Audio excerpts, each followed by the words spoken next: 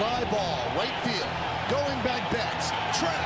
Wall. See ya. A 2-run home run for Bird. Oh, that's a big hit for the Yankees and a big hit for Bird. Hey everybody, it's Justin Shackle with Yankees On Demand, presented by AT&T. We are catching up with Greg Bird, the Yankees first baseman. He has returned to the lineup, looking to provide a big boost here in the playoff race. I don't think there are too many people that can relate to the path that you had to take to get back to this point over the last 2 seasons. But through it all, you've always seemed to have talked in a positive light. You are a positive person. So why do you think these experiences have made you better physically and mentally?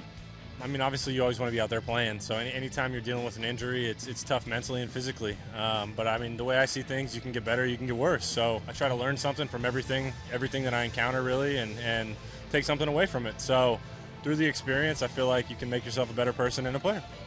Earlier this season, you're going day to day with your ankle troubles, not exactly knowing what was actually wrong with your body. How frustrating was that?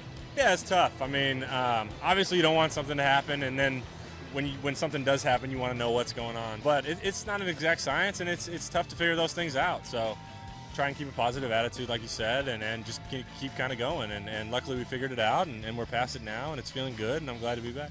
A lot of people around the game, they say the time you missed has been valuable time for a 23 and a 24-year-old looking to develop here at the major league level. Why don't you think that'll be a problem with you?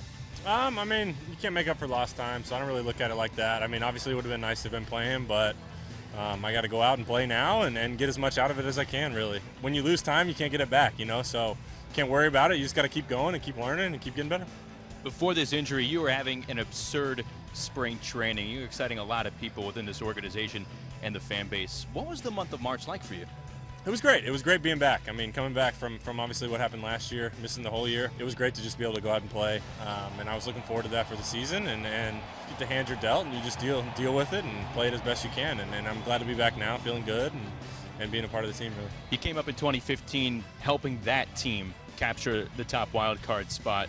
What do you think you could provide this year with this type of team? I know it's a different group. Yeah. So what do you see yourself doing here and moving forward here in the postseason? Yeah, I mean, just doing my job.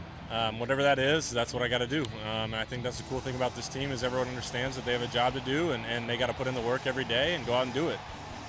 Since your return, has there been one specific hit where you recorded it and then maybe said to yourself, man, that feels good, I'm definitely back?